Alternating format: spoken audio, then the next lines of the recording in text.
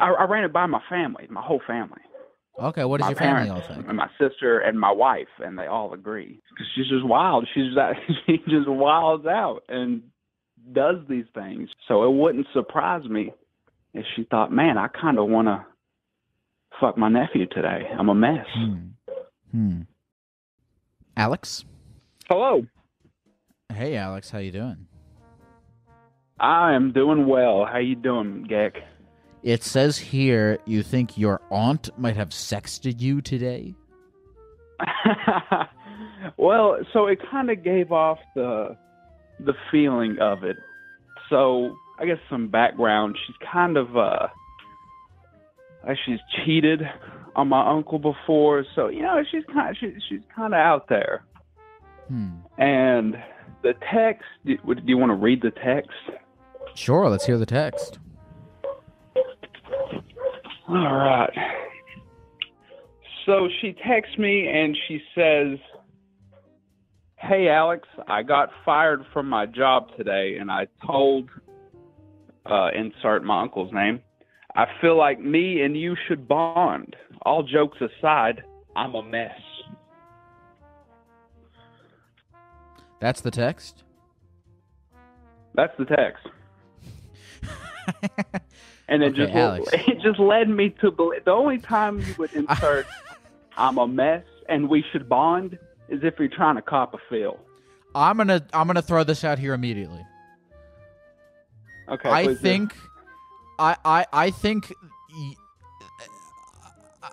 think something's going on with you that you're interpreting that text sexually. Interesting. Well, see, here, we're not very close. That's the thing. Okay. I don't really speak to her. So we don't have Right. some sort of relationship. Right, but so here's my question. Why would... Okay, you and your aunt are not very close with each other. So it would That is make correct. sense that she wants to hang out with you, bond with you, form a closer relationship with you, especially, if things aren't going well with her husband, only because she wants to have more time with her family. And I'm wondering why exactly you think there is a sexual connotation here.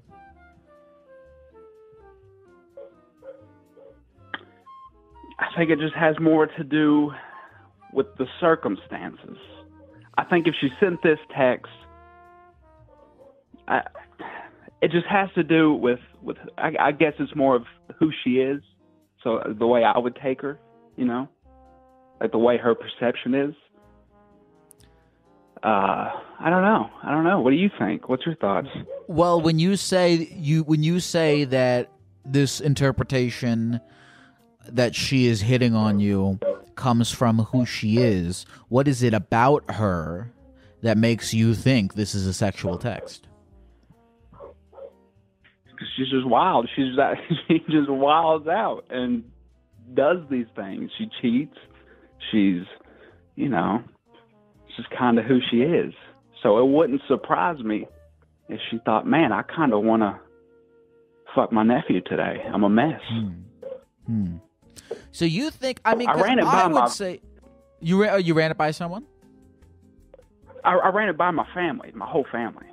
Okay, what does My your family parents all think? and my sister and my wife, and they all agree. My mom Really? said she was drunk when she sent the text, so I think that adds more to the equation. Your mom and your wife, and who was the other person? My dad and my sister. Your mom, your wife, your dad, and your sister. All of them unanimously think that your Yes. aunt is trying to fuck you. Yes. Really? Has she ever? So okay, that's but why I listen. care. Because I would say that, look, cheating is one thing, but I feel like cheating and incest are not in the same category. I don't feel like somebody that would cheat is also somebody that would commit incestual sex acts. It's a tongue twister. Incestual sex acts. I think that was it. That was a good one. Thank you. But I think she has a thing with just blurred lines. You know, she's not blood related. It's my mom's dad's wife. I mean, my mom's brother's wife, excuse me.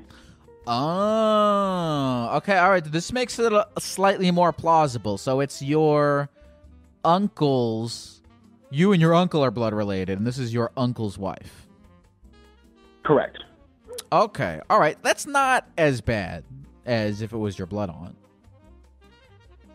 Oh, yeah. Yeah. That's yeah. I think if this was my blood related aunt, then I wouldn't have jumped straight to, oh, she's trying to cop a feel. She's trying to diddle me. Okay, no, that's important. But I guess there's a lot more into the equation. Okay, what else factors into the equation?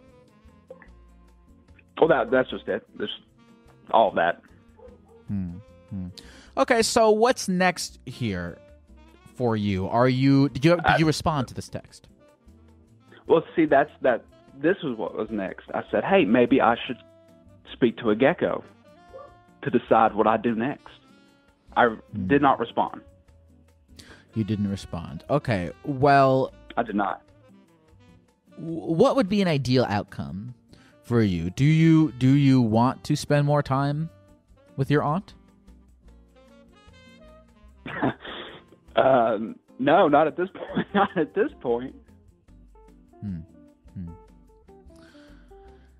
I feel like it would make sense for you to leave the text alone then. Just leave it be. No need to kind of go further with it or tell my uncle. Is that a thing? Should I do that? You think? Here's my thought. If it was, please tell me your thoughts. If it was a different situation, say your best friend's girlfriend was coming on to you kind of like that. Hey, I'm a mess. We should bond. I feel like you would tell your best friend. But when it's your aunt, do you tell your uncle? That's different. That's a different ball game. What's your relationship like with your uncle? We're pretty close. Listen, here's the thing, and I don't know your aunt, but I'm not sold that this is a sexual text. So you think there's a chance she was just drunk, a mess? I think so. I mean, I'm a cop, but I don't know. I take things at face value. If your aunt says that she wants to bond with you more, but then you threw in the thing about how she's not your blood aunt, and that made the whole situation a little bit more plausible. But I would say that if you don't want to get involved with the situation, you might just want to leave the text alone. What does your wife think you should do? I don't know. I think she said leave the text alone. Hey, babe, what do you think I should do with the text? Nothing. She says nothing. Can I talk to her real quick, just before we go? Yeah, you can absolutely speak to her. Mr. Gecko. Hello. Hi, what's your name? Mary. Mary, I think it would be nice to get your perspective on this. I personally don't think that this text is giving off vibes that Alex's aunt wants to have sex with him, but you sound like you think otherwise. So, from what I can tell, me and my husband are recently married, so we've been married since October, and the first time I met her was at the wedding, and none of my husband's family really liked her, and everyone was kind of like standoffish about why they didn't like her. So then, I kind of started to pry a little bit more, and apparently she has a history of kind of just cheating and not being there for the right reasons. And it's hard to explain her personality because she's kind of shy, but it almost is like she's trying to get something from you while trying to act polite. So I could definitely see why everyone thinks that she does not have good intentions with this text. Have you advised Alex to leave it alone rather than pursue this any further? Well, of course, he just wants to find out like what it is so he can like tell his buddies or whatever. Which like, I really don't care if he does. But you think? I mean, okay, so you think? Do you think okay, so you just brought up a very interesting element. Do you think that he almost secretly wants to interpret this text as his aunt wanting to have sex with him so that he can use it as a flex? See, I thought that at first. However, he didn't reach out to his friends first. He immediately went to his mom and dad because they don't like the girl, and that makes me think otherwise. And then once everyone else agreed, he sent it to his friends group chat and was like, hey, like, what do y'all think about this? And everyone was like, yeah, like, I feel like she is not asking for the right reason. But he's kind of using it as a flex a little bit to be like, hey, my aunt wants to have sex with me. Because guys, like, look, I feel like, you know, guys gain a lot of confidence just from, like, not even from, like, sleeping with women, but just from, like, knowing that they would want to. And is there something like that going on with him, but with his aunt? It's possible. It's definitely possible. I mean, I wouldn't say it's out of question. But, I mean, I don't blame him. I mean, it's just guys having fun. It's like harmless fun. Yes, if he kept agging on with the aunt, then that'd be a concern. And, like, he's been keeping me updated with, like, all what his friends say, and, like, we've been laughing about it all day, so it's not bothering me in any way, but I mean, yes, I do think he is trying to impress his friends in some sort.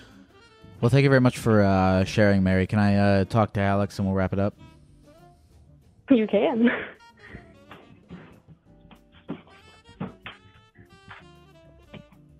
Hello, Gecko. Hey, Alex, how you doing? I'm well, man. I'm well. How are you? Listen, Alex, before we go, I want to bring up this sort of theory that Mary and I are talking about here. Secretly. Okay. Secretly. Do you consider it a flex that your aunt wants to have sex with you? Yes. Yes.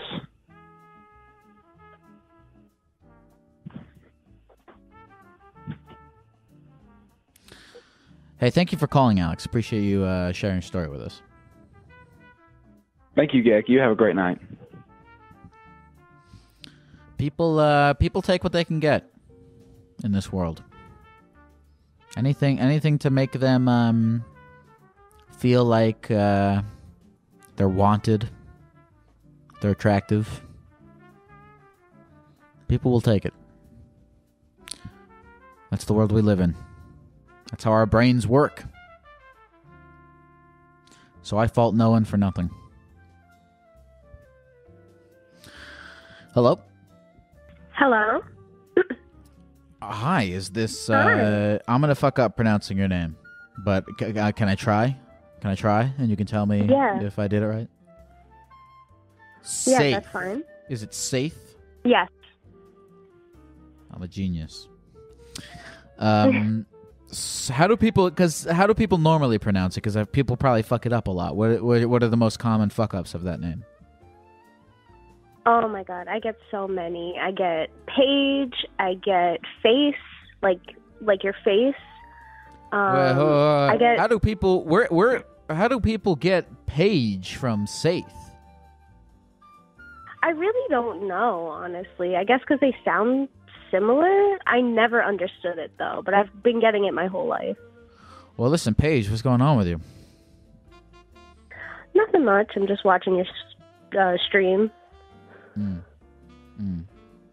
Well, listen, it says here you told a person this. You called a phone number, and a person asked you what you wanted to talk about, and you told them that you get nightmares you've been having nightmares every single night for your entire life. Is this correct? Yes. What is that like? Oh, it's horrible. It's been going on since my whole life, like literally since I was a child, since like I was 4 years old. And they're like really intense and like gruesome. they've been happening every single night without fail. It says you're 20 years old. They started when you were 4 years old. And has it been 16 years every single night of these nightmares? Mm-hmm. Every single night. Every single night. Yeah. And is it the same nightmare, or are we talking different nightmares?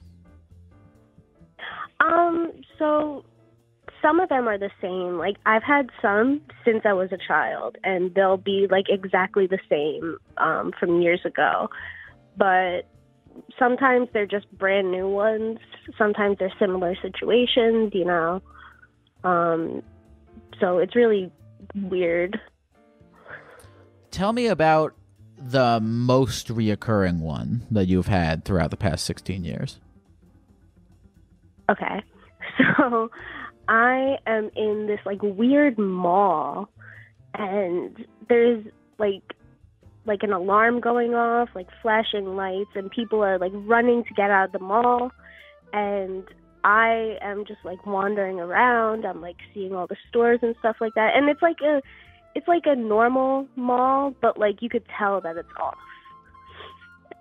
And so I'm walking around, and I get to there's some other stuff that happens, but basically I get to the roof, and it turns out it was a zombie apocalypse, and the zombies are coming through the door. I'm on the ledge of the roof, and all my friends and family are down below, like on the floor, and they're telling me that the only way to stop the zombie apocalypse is if I jump off. And then I end up jumping and waking up right before I hit the ground. Interesting. Okay, so you're dangling off of... Are you dangling, or you're like standing by the edge of this roof? I'm standing by the edge. You're standing by the edge. Behind you is a horde of zombies. Below you is all your friends and family telling you to jump off the building and kill yourself. Yeah. Interesting. So how does that feel, like watching all your friends and family tell you to jump off a building and kill yourself? It used to be, like, really, like impactful to me. Like, I used to, like, wake up and think about it, like, all day when I would get the nightmare. But now, since it's, like, kind of happened so much, I'm just kind of, like, I want to say, like, numb to it. Oh, I have so many questions. Oh my god, I just forgot all of them. So how often does this particular nightmare take place? Probably maybe twice a month. Twice a month, okay. And so you say you become numb to this. Does there become a point, like, you know what lucid dreaming is, right? Where you know that you're in a dream? Yeah. Every time, now that you've had this dream so many times, has it become easy for you to recognize when you're in the dream, therefore giving you more control over it, or, allowing you to freak out about it less? Yeah, so as I've gotten older, I actually, I have more lucid dreams now. So I, realize that I'm in a nightmare, and I try to wake myself up, in the dream. I'll pinch my arm. That's what I do in the dream. And it usually doesn't work to wake me up, but at least, I know that, I'm in a dream and I'm safe, and I just have to, if it's, a reoccurring dream, I just have to go through what's happening in the dream so that I can wake up. Okay, so it becomes like clockwork. You're like, oh, I'm back in the dream. All I got to do is jump off of this building and kill myself, and then I'm fine. Yep, exactly.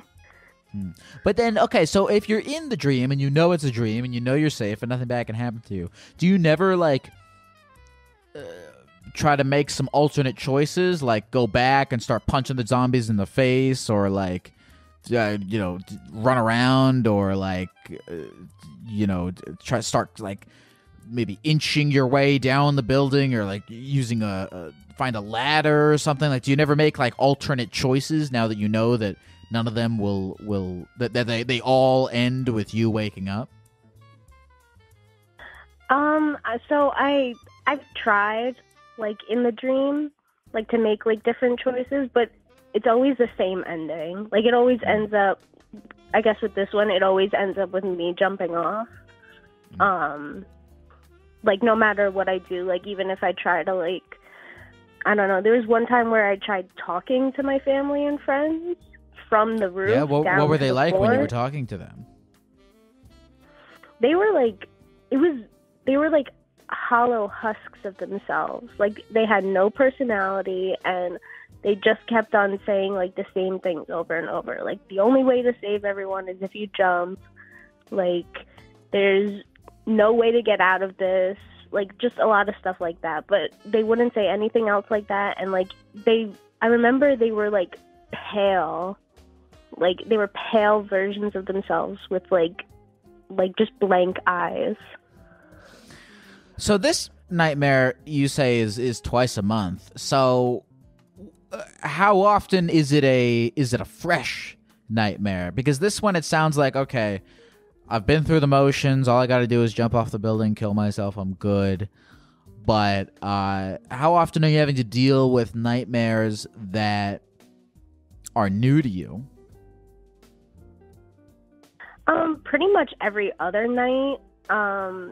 I only just get this one. I don't know why I get this one a lot, but, like, other, like, repetitive dreams that I have, like, I'll maybe get them once every couple months.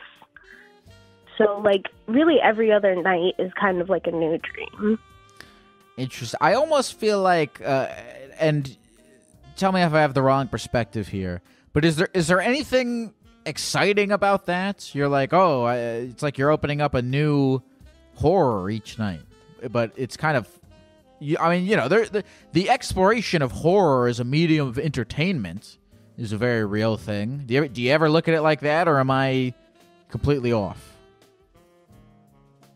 No, you're totally right, because, like, I also do, like, free writing in my free time. So, like, I will write. Like, I think it's, like, kind of interesting because it's like, oh, I'm getting new inspiration every night. That's how I kind of have put a spin on it now. Totally. Yeah.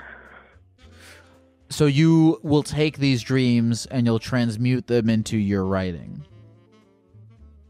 Yeah, exactly. Like, I'll try to write, like, even just, like, a short story about them. Yeah.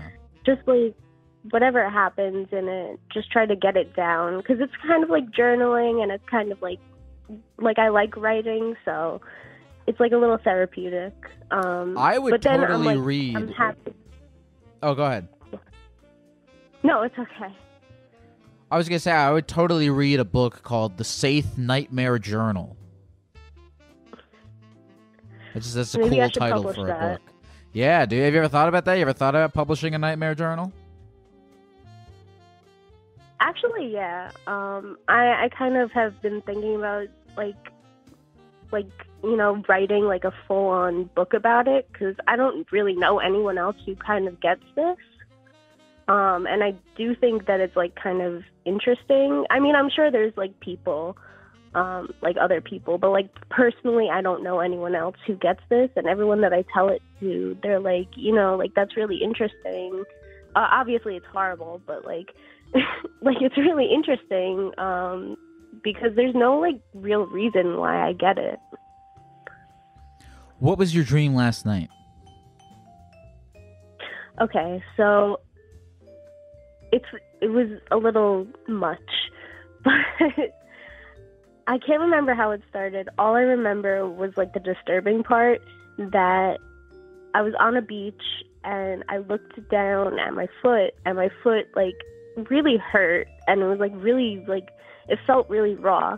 So then I take off my flip-flop, and then it looked like a rotting fish corpse, like, just ripped open with, like, bones sticking out of it, and like just like what, like, a raw cut open fish would look like. your foot looked like that. Yeah. And how did you react to that? Are you not at a point, I mean, after 16 years, are you not at a point where you see your rotting fish foot and you're like, this is nothing to me. What else you got, brain? Come on, it's been 16 years of this. You can't scare me with anything. Or is it still each night, a fresh hit to you? It still feels like scary, and I still get like nervous, and like I have a lot of anxiety about it. Even though that I know that like I know none of it's real, and I know that it's just my brain doing this to myself. But like I still get that like kind of fear, like almost like that primal fear, because like I'm like when you're asleep, you're like your most vulnerable, and so it's like if that's happening in my head, like what's happening outside, And that primal fear, like we were talking about earlier, everyone, there's a lot of people out there who chase that with like horror movies and haunted houses and whatnot. And how successful have you been in sort of reframing your attitude toward finding a thrill from these dreams? Well, I'm not someone, I like get very scared of like horror movies and like scary things. So it's not for you. Like I just always have, it's just not for me. Like, I just don't like it. So the final thing I kind of want to explore with this is, have you, what have your efforts looked like, if any, to cure yourself of this? Have you ever gone to a like dream therapist or some sort of mind doctor or something to find out why this is happening to you? Yeah, I've been to a couple therapists. I'm on like some medication for it. But really, like, no one knows what to do about it. They don't know like how to help. I try taking melatonin. I try, doing a bunch of stuff to try to like get myself to stay asleep, and like maybe like if I put myself in a deeper sleep, maybe like I won't experience the nightmare. But nothing has helped. So I'm kind of thinking about maybe doing a sleep study and like trying to find someone else who can, like maybe like a sleep specialist. I don't know if they have those there. No, I'm sure they do. Somebody who can like hook you up to some wires or brain scanners or something and like look at the neuro patterns while you're asleep. Exactly. Like just like see like, oh, maybe my body is like reacting to it. I don't know while I'm sleeping. Like I'm sure I know it is, because like I wake up in like a pool of sweat. So like I know that my body is like experiencing the fear like physically. So I'm sure that like if I did a sleep study, they'd be able to like see like when my brain peaks or whatever. Do you think that there are anything... Do you believe that dreams tell us things about our subconscious, like this recurring dream of you having to jump off a building because your family is yelling at you and there's a zombie apocalypse, and this rotting foot thing? Like, do you think that these are completely random firings of neurons, or are they trying to tell you something about what you subconsciously think and feel? I think some of them are like deep, and like I think some of them kind of are like a window into my subconscious. But I think like some of them, like looking down at my foot and seeing like a dead fish corpse, like I can't really get any sort of like anything from that. Yeah, I don't think there's anything really from that. I would be trying to tell you either. Yeah. I guess, like, some of, like, the more, like, intricate and intense ones probably have, like, something to do with, like, my personality and my brain and what's going on in my head. But I'm sure a lot of them are probably just, like, what's a new thing that we could throw at her tonight, you know? And, I mean, it sounds like you're getting better and better at dealing with this. I mean, every single night. I mean, that sounds pretty exhausting. Yeah, I've definitely gotten a lot better with it. Like, I know kind of, well, I know, like, how to, like, act in, like, a lucid dream. I kind of know, like if I sleep in, like, a certain setting, you know, like in a cool room or something like that, then, like, I kind of, not that it's, like, better, but it kind of is less intense than some other ones. Like, so I know some coping skills to deal with it. But of course they're only, like, temporary, you know. Well, Saith, thank you for sharing this. Thank you for sharing this with us. This was super, super interesting. Is there anything else that you want to say to the people before we go? I think everyone go buy little plush gnomes. We have so many in my house, and they're adorable, and they make me very happy. So everyone should go buy plush gnomes. I like that. It's a very specific thing because everyone, you know, a lot of people, when I ask them, oh, do you have anything else to say? They go, everyone have a good day. It's like, well, that's not something, I can't do that. That's not something I can, Exactly. It's not really actionable, but I thank you for providing an actionable thing for the people listening. And please write the Saith Dream Journal. That is a cool name for a book, and I would absolutely read it. 100%. I'll dedicate it to you, Gecko. Beautiful. Thank you, Saith. Have a good night. Or, you know, try to. You too. I will. Bye. The Saith Dream Journal. One of these days, I'm going to be browsing Amazon, and I'm going to see that pop up. And hopefully there'll be a little... You know how they carve out one singular page of a dedication?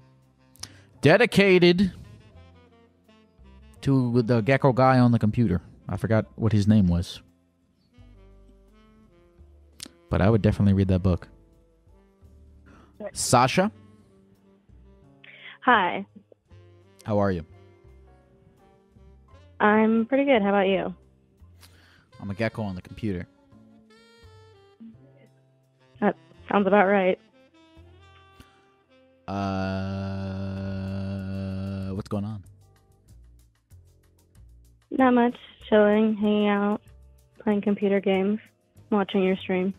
Sasha, it says here you want to know if you should be ashamed that you had to shit in a litter box once.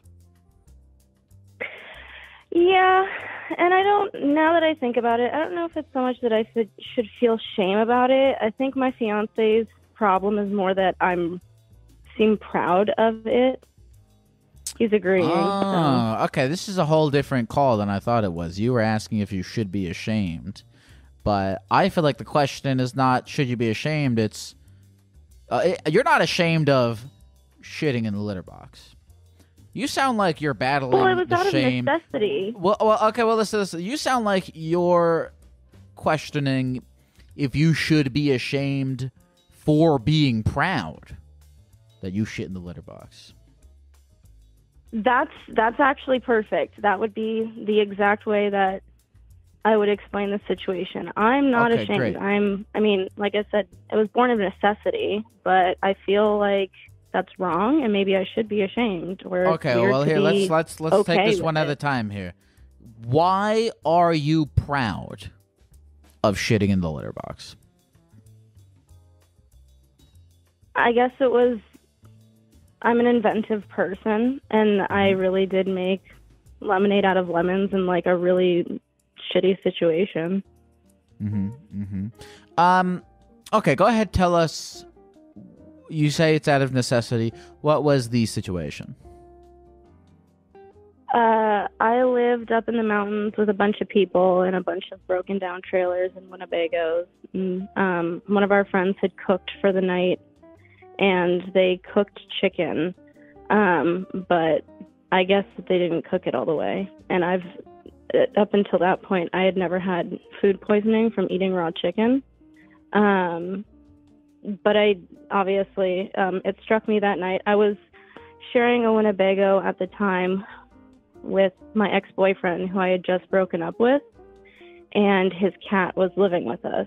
So it was the three of us in a Winnebago that didn't move, that had a bathroom in it, but the toilet and the shower were broken. So it was like maybe 2 or 3 o'clock in the morning when the motion started to hit me.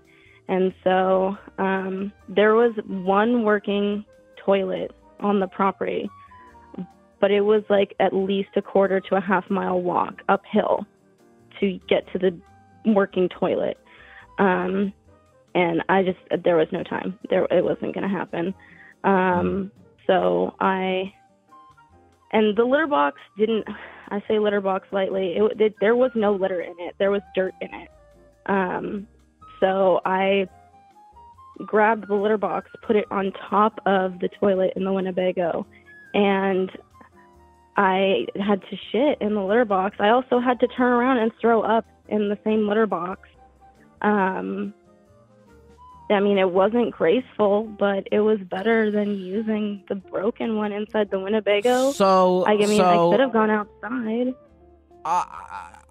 I agree with the sort of first sentiment that you echoed here, which is that you are proud of yourself for your ingenuity, for your ability to be a problem solver. And I agree with you, Sasha. Sasha, when you had to take a shit, when you had to throw up, you did not complain that the toilet wasn't working in the Winnebago? Is that what you said? The toilet wasn't working in the Winnebago? Yeah. You did not complain that the toilet wasn't working in the Winnebago. You did not freak out. You kept calm. You had you searched not for further complaints, which you knew would result in nothing, but rather they're just waste time. They're a waste of time, and you're a solution-oriented person. And my God, Sasha, I think you should be proud of that. I think you should be proud of that. I don't think that there's any shame in the pride that you have for your own problem-solving initiatives. That's just my perspective, but that's where I stand. It's mine too, but my fiance I guess he thinks that I shouldn't talk as much about it to people. Listen, dude. I think that your fiance, for whatever reason, just doesn't appreciate this aspect of you. That's fair. But I think he should, because it's a great quality to have in a person, being solution-oriented. Yeah. I don't think it's that I'm a solution-oriented. I think it's that I tell a lot of poop stories openly to people that are they don't even have to be close family. I could be coworkers or people that I'm chatting with, and I happen to just not have shame about bodily functions. They're a part of life. Society makes so many things taboo that are simply facts. People have sex with each other. Exactly. People take shits. They have diarrheas. Everybody they get high.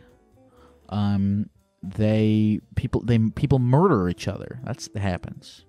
That's but we true. make all these things taboo. I don't know why we do it, Sasha, but props to you for doing your part to remove the stigma. Well, thank you. I appreciate that. I'm going to start looking at it that way.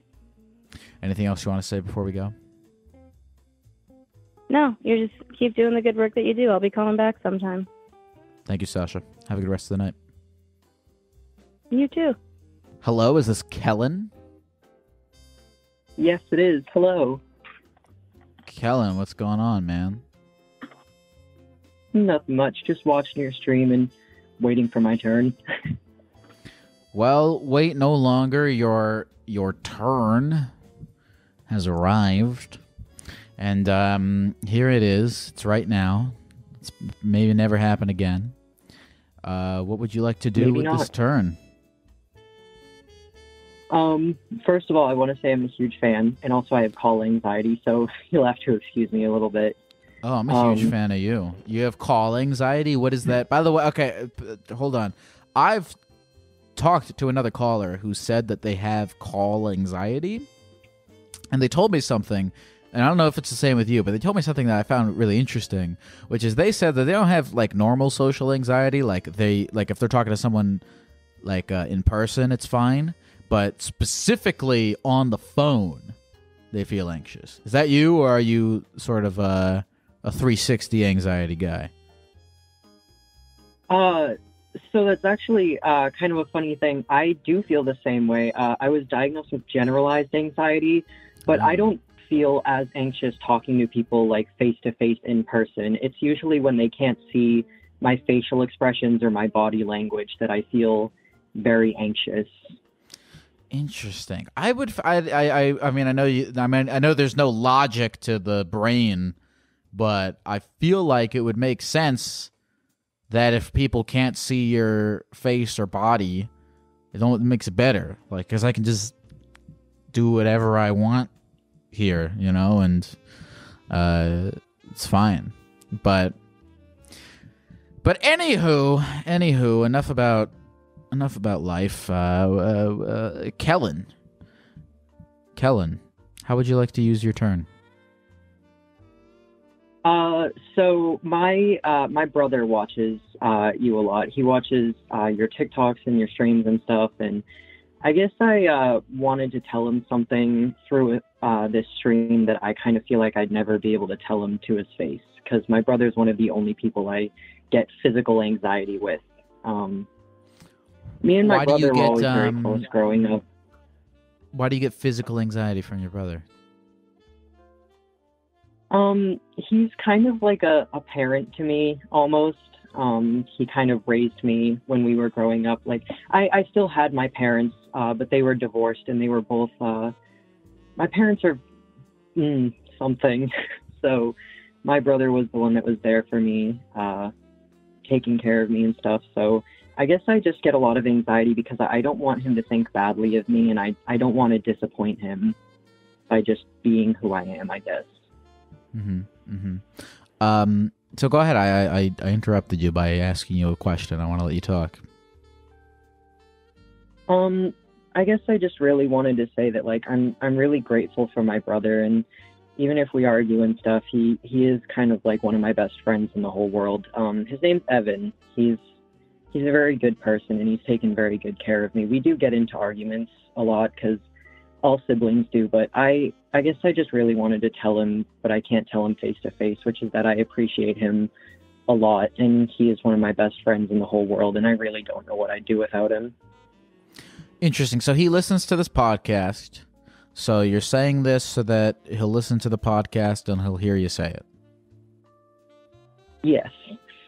So why do you feel like you can't tell him this to his face?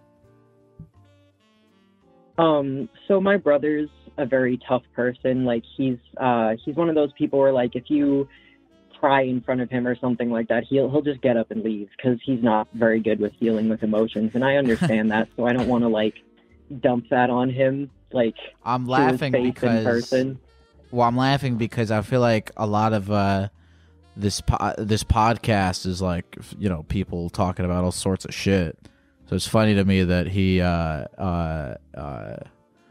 doesn't like people expressing themselves when that's sort of a lot of what goes on here. He mostly watches, I will admit, for like the funny poop stories and stuff like that. But a lot of that too. I feel like maybe he should get interrupted by his younger brother giving him some love. Well, that's very sweet of you. Okay, so you feel as though you have a hard time connecting with him because he's not very emotionally available, perhaps. Yeah. And I do understand because, like I said, our parents growing up, both of our parents have always been a little emotionally unavailable, so I can definitely see where he gets it from. And I do notice a lot that he's more emotionally available towards me than other people, but I guess my thing is I mostly just don't want to overload him or give him the impression that I'm it's going to sound weird. Like, I want to give my brother the impression that I'm a strong person like he is and that I can do the things he can do. And I guess just I don't want to overload him with me being an emotional person.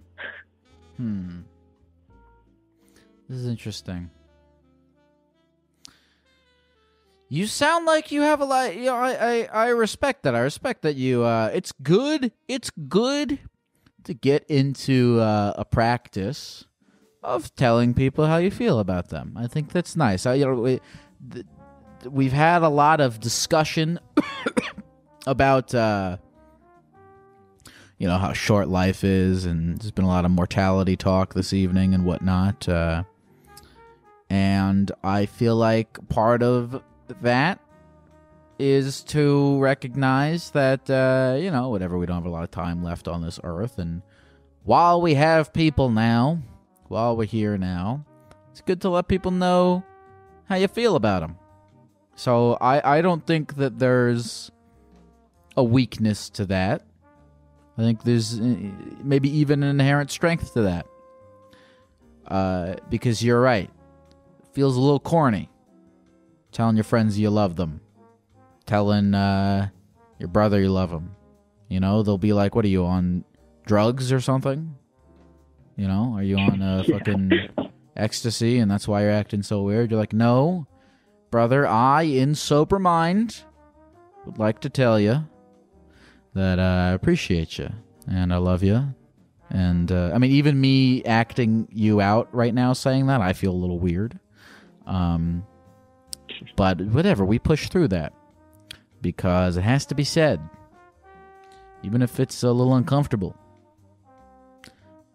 Yeah, I really appreciate it. I guess my other thing was that I also kind of guess with all the existential talk, I kind of also wanted to tell him something else I would never feel comfortable telling him face to face because we're both going through a struggle, which is I used to be in a very dark place where I kind of not necessarily I wasn't I didn't want to off myself, I just didn't want to exist.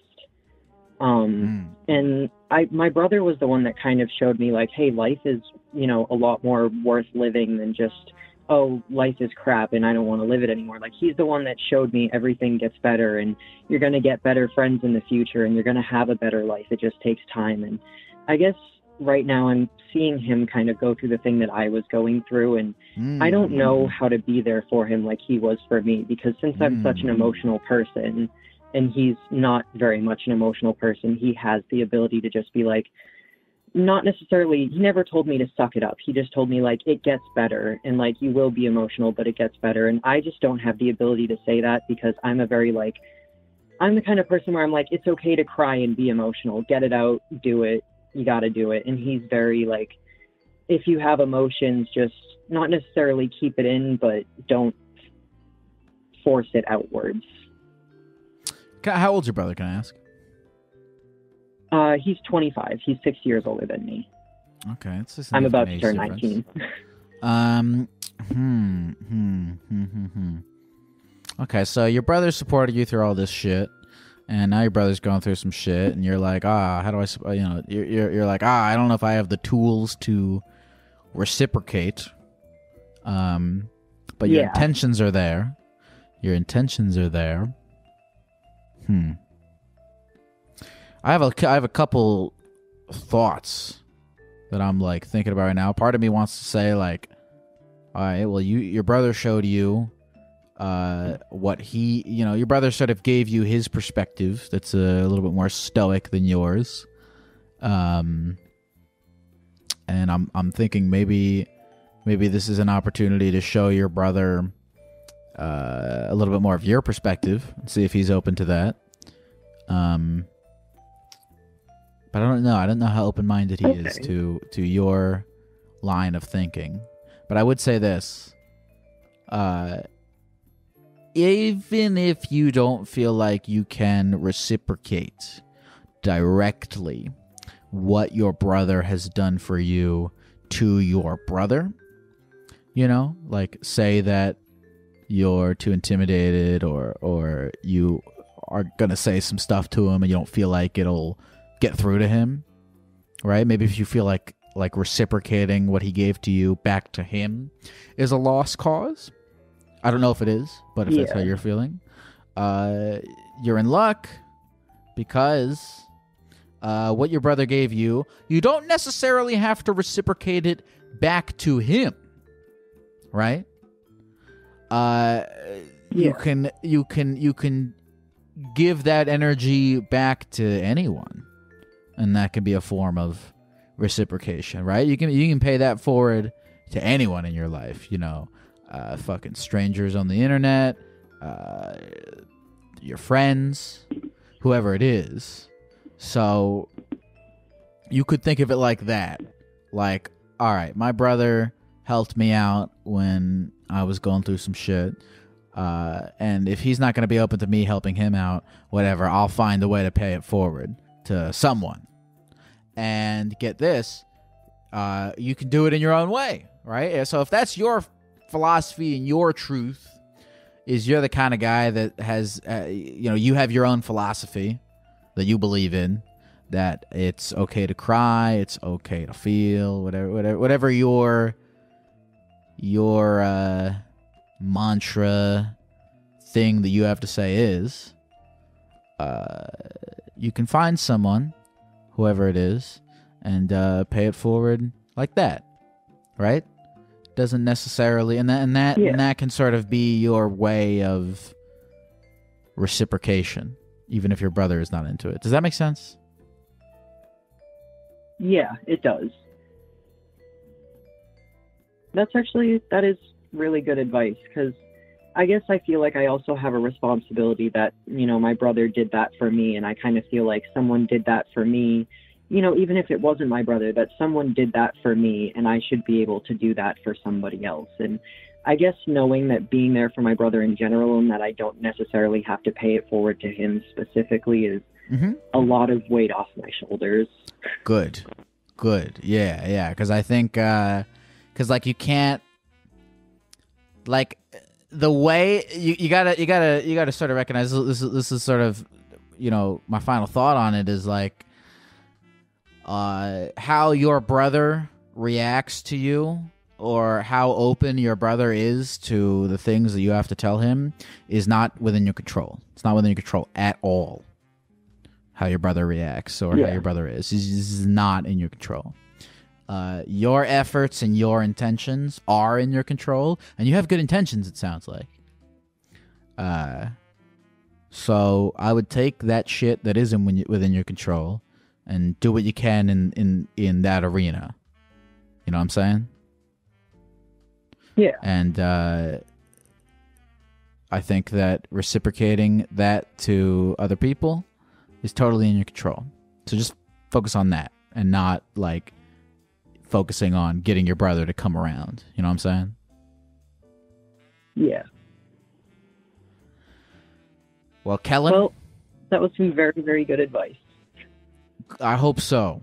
I'm doing the best I can as a gecko on the computer. I don't know anything about life. I'm 14 years old.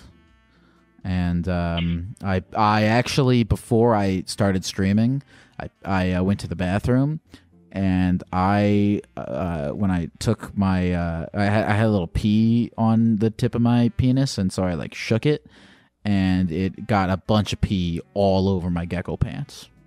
And then I immediately, and so it was pretty like dense. So I went. Oh, with some dense upstairs, pee on the pants. Oh God! And now I'm here talking to you with a little bit of pee on my pants. you know what, though? That's how life is sometimes. Sometimes you just got to talk to people with a little bit of pee on your pants. Beautiful. Talk to you soon, Kellen. Talk to you later. Bye-bye. Someone said I need to wash the suit. I'm not washing the suit. It's too much work. And I am lazy. Hello? Hey, what's up? Is this Jeffrey Conrad? Yeah, this is him. Normally, it doesn't give me the first and last name, but you have told the call screener both your first and last name. Yeah, well, the Conrad name is pretty powerful where I'm from, so that's kind of why I give it. You said your name is very powerful where you come from.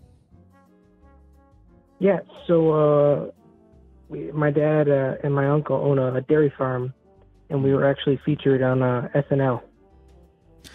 You were featured on SNL? Yeah, so it was a very short skit. The guy who does the Daily News kind of gave like a very short, just kind of like one-liner about our farm. Oh, you were on the Weekend Update? Yeah, pretty much. What do you remember? What the line was? Yeah, so they pretty much said a farm in northeast Ohio has recently installed water beds for their cows, and then they also said this just in, their farm has also introduced 3 ways for their cows, something like that. How did you introducing water beds for your cows get to the point where it became news? So I want to say either CNN or Fox came by and just kind of did a thing about it, and my dad and my uncle were just happened to be there. You know, they own the farm, so they kind of did a bit about it, and you know, Fox and CNN, they just kind of ate that shit up, and I guess SNL got a huge thing about it and made a tiny skit about it. So I think it was pretty funny. You know, every time I bring it up to somebody, they think it's pretty funny. And did this bring any sort of notoriety to your family and their farm? Not really. I mean, just anytime I bring it up to somebody, I just tell them that we were featured on SNL. It's just one of those kind of small things that's just kind of funny, and people usually laugh about it. So, did this little taste, right, of being in front of the camera, getting a little attention on yourself, did it not feel good? Did it spark anything within you to seek after more news coverage or more notoriety for yourself or your farm? So I kind of take this from my dad and my uncle. You know, they're very kind of self-raised kind of people. They so I didn't really like seek any fame for it. You know, I was kind of young when it came out, and my dad and my uncle just made short fame of it, and then since then I don't know, it's just kind of cool. It's just one of those things. Just to say yeah, we were featured on SNL. They didn't really say us by name, but I don't know. Just a conversation starter. So you're a farm boy? Sort of. I mean, after I went to college, I just kind of went off and did some engineering stuff and kind of broke away from that. And what are you doing now? You're in engineering school? No, I graduated, and now I work at an engineering firm. By the way, it says here that you called in because you wanted to talk about playing Monopoly. Yeah. So, what are your takes on landing on the Go space? Do you take 400 or you just take the 200? Oh, is this one of those house rules? Yeah, I guess. I mean, we were just playing some Monopoly, and we were having some drinks, and we were just kind of discussing. They were calling me a pussy for asking for 400. But I was like, that's just kind of how I've always played. I think, here's the thing. I think when it comes to Monopoly, if you're going to be incorporating any sort of house rules, you have to set them before anything happens. Because nothing's more annoying than creating rules as you go. Because what'll start to happen is you'll be creating rules that work primarily in your favor, right? Like, you have to set the if I land on go and I collect $400 rule, you have to set it immediately. Because if you set it only when you land on go, people are going to think something's going on, which, I would agree with. I would think something is going on. Right. And I think that kind of happened. I was starting to drink before the game started, and then when I landed on go, I was like, oh, so I get 400? And they're like, nah, you're a pussy. You get 200. No. I was like, no. I guess that wasn't a part of this conversation. No, that's the thing is this is a great example of the necessity for clear, honest, and open communication. You must set the ground rules for the game at the very start, lest you be reasonably accused of manipulation. Right, which is very fair. So I definitely understand that, but I was a little butthurt that I didn't get my extra 200. But let that butt. You know what? It's okay to be butthurt. It's okay to be butthurt for a little bit, but your butthurtness needs to drive you further towards learning this lesson. So really feel your butt hurt and let it serve you, so that next time, to avoid your butt hurt, when you go to play Monopoly, you will set your rules from the beginning. Yeah, I completely understand. And like I said, we were drinking beforehand. Yeah, okay. Yeah, absolutely, man. Take care. I hope you have a great night. You as well. I've never slept on a waterbed before. I wonder what it's like. Seems a little dangerous. Because if you're like flopping around on there, a threesome on a waterbed feels like it would eventually lead to some form of leakage. Feels like there is a lot of potential for multiple fluids to be intermingling in a situation like that. Like, let's say there's a hole in the waterbed through which liquids can enter but not leave. If you have enough multi-person sex, or even if you have enough standard two-person sex on a waterbed like that, eventually, after a few months, you'll be sleeping on a cum and piss bed. Which, who knows, might be very comfortable. I gotta get a waterbed.